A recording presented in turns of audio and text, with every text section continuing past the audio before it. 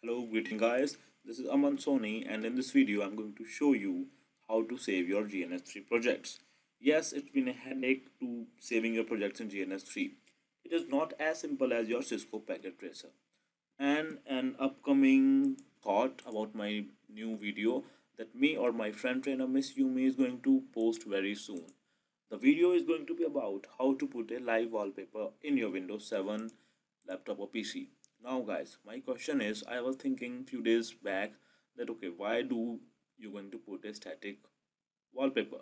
Okay, it seems nice. You can some put HD wallpapers like these because there is a saying, a picture says 1,000 words. But why not? Why put a heartbeat wallpaper if you can have a moving heartbeat wallpaper? Now, yes, I know it feels amazing and it is not that hard, quite simple, but I am collecting some cool videos that you guys can put as wallpaper. So, wait a little, very soon I'm going to put the videos.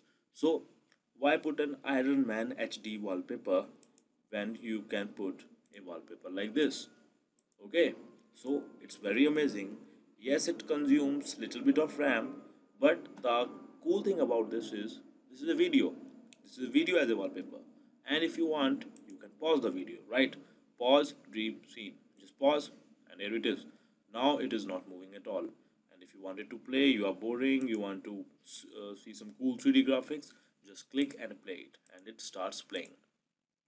And if you are not a geek or not an Iron Man fan, if you are, let's say, nature guy, you like natural things, so just right click, set as desktop background.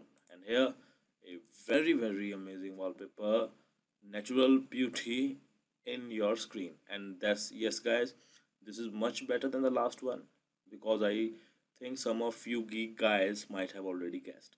This is a full HD video wallpaper.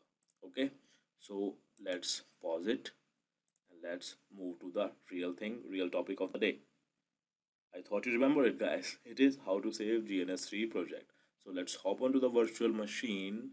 Let's maximize it and let's hop on to save our GNS3 projects. Okay. Now, guys, right click and open.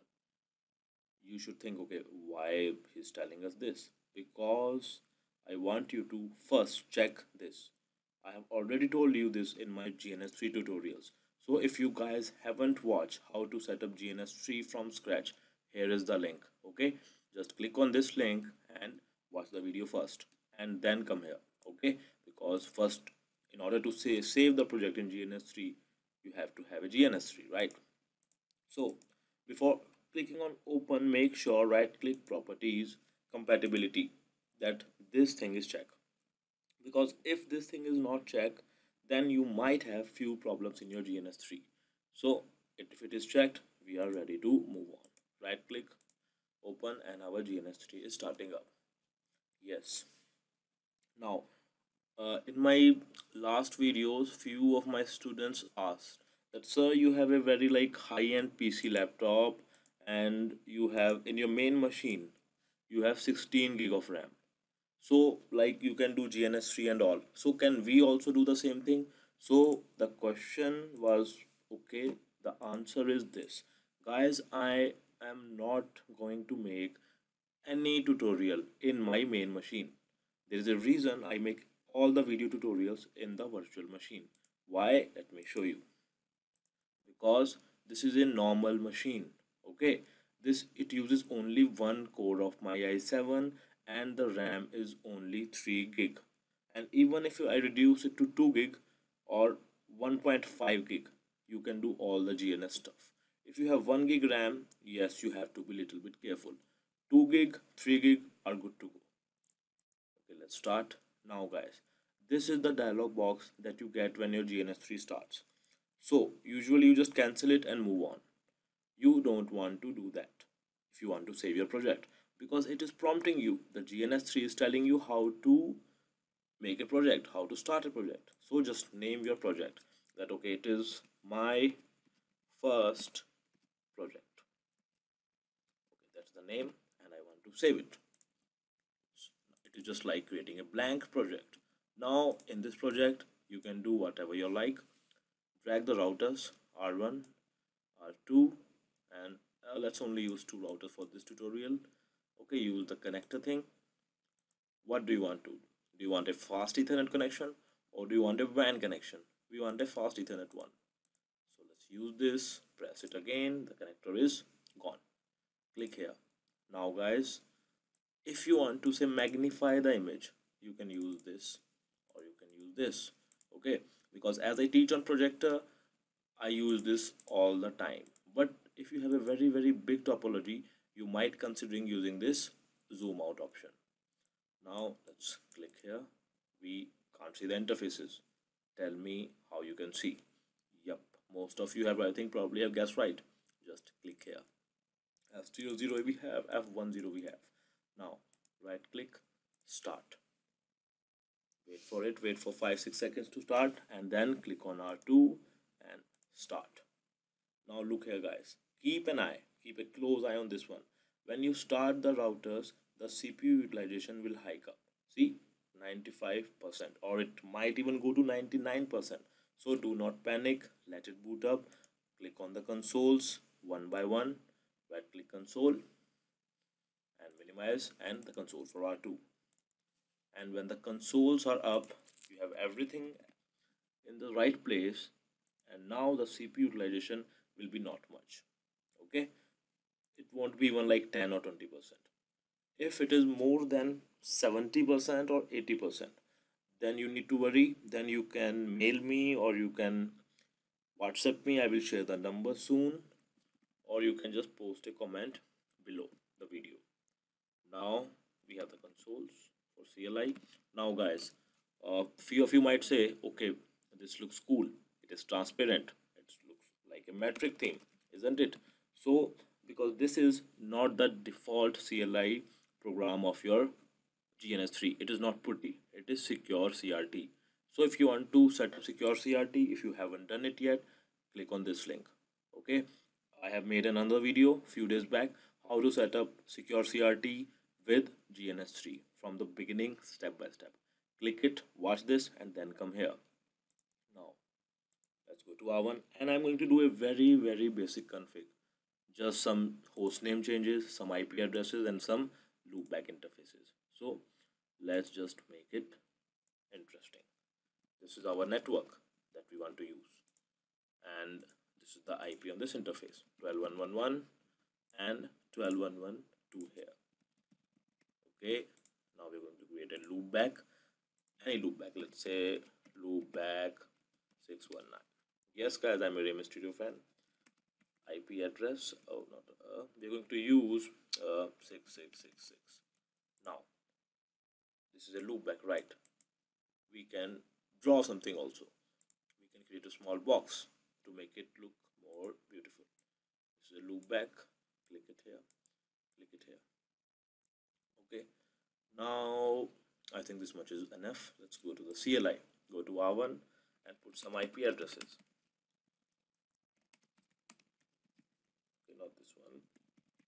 This is our IP address on this interface. Let's do a no shut here so that our interface can be up. Wait for the log messages. Now it is done. Let's change the host name and let's call this guy Ninja. Why not? Okay, now when you are done with all the configuration on R1, you will just put the write command. Okay, not write command, you will just type WRITE.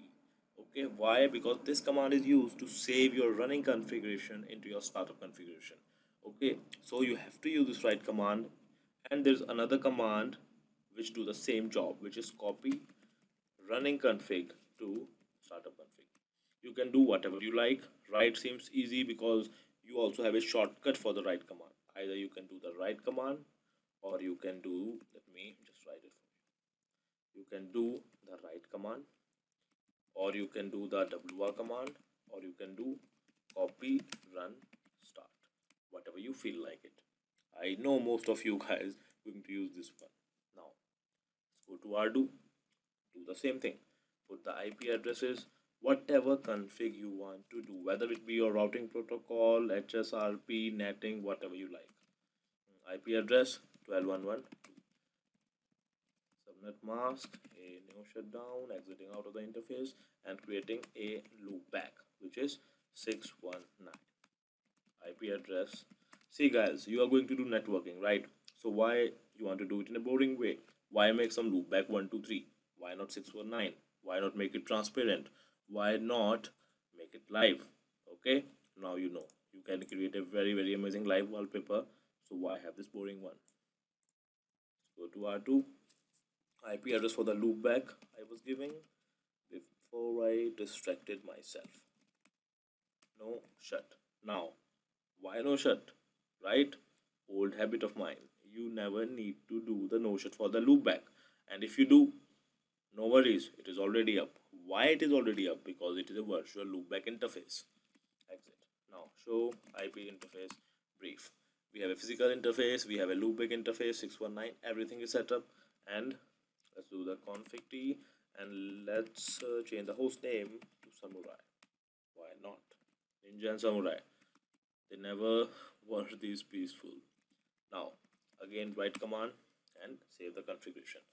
We have a ninja, we have a samurai, IP addresses, loopbacks, topology, done. Close the CLI. Yes. And stop all the devices. Do not panic, guys. I said stop the devices. Why? Because you have saved the configuration using the right command. Okay, we did just write, or you can do copy running to startup. Both will save the configuration. Now guys, you created a blank project. Now just click on file, click on save. That's it. Your project is safe and sound. Click on file, click on quit, because we are done with the GNS3. Now we want to close it, take a nap, go watch a movie, have some coffee, and come back. And yes, on this step, GNS3 hangs, it crashes. So no big deal, guys. It is a software. Okay, it doesn't matter how many RAM you have, how many fancy processor cores you have. It is a software. Software hangs. So let's again start the GNS, and let me first show you where all the GNS3 projects are saved. Go to my computer, C drive, users, your username, and GNS3 and projects. Yes, it is a long way down, but you don't need to come here every time to start this. If you click on this project, it will start. But my advice, do not go like this. Why? It is simple. Just start the GNS like you always do. Wait for it to start up. Cancel, because we don't want to create a new project. This time we want to open an old project. Go to cancel, click on file and click on open. And my first project, click it here and wait for it to load. Okay, don't click here there because it might take some RAM when it boots up. Now guys, our project is here, config is here inside the routers, believe me, and we have all the drawings and artwork here. Right click, start one by one, slow and steady like we always do. Go to R1 and right click on R2. Again, the CPU utilization. Always keep an eye on this. After 10-20 seconds, when your routers are up, CLI is there, this value should be less. Okay, this value should be lower. It is done. Right click, console, wait for it to start, and wait for it to start. Oh, gosh, we have already started. Right click, console. Now guys, if our config, our project, our task is successful, we are going to see a ninja and samurai here. If you fail, you are going to see R1 and R2. Okay, go to R1 and click here, and we have a ninja, and we also have a samurai. And if you are not agreeing with me, now you should, because we have all the configuration, interface, loopback, everything is there. Now, few students texted me on Facebook that sir, your videos speed, rate of speech is quite fast. Because yes, everybody have different grasping power. Few of my students know stuff, few of my students don't know, and I have also students who are super amazingly knowledgeable.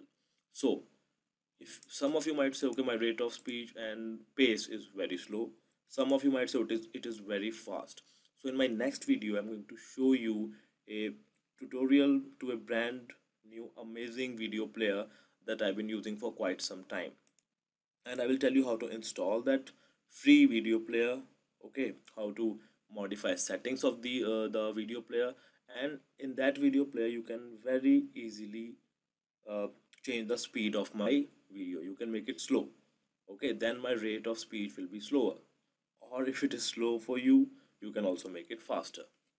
Now let's minimize that. Let's exit out this virtual machine, and we are done. And now we can play this cute beautiful buddy out there. Now it was a pleasure for me. I hope this video was helpful to you guys, and please don't forget to like and subscribe. It helps me a lot. Okay, that's way sharing is caring, and keep sharing with your technical geeky friends, and live your life, enjoy your life. See you soon in my next video. Love you all as always. Aman Soni signing out.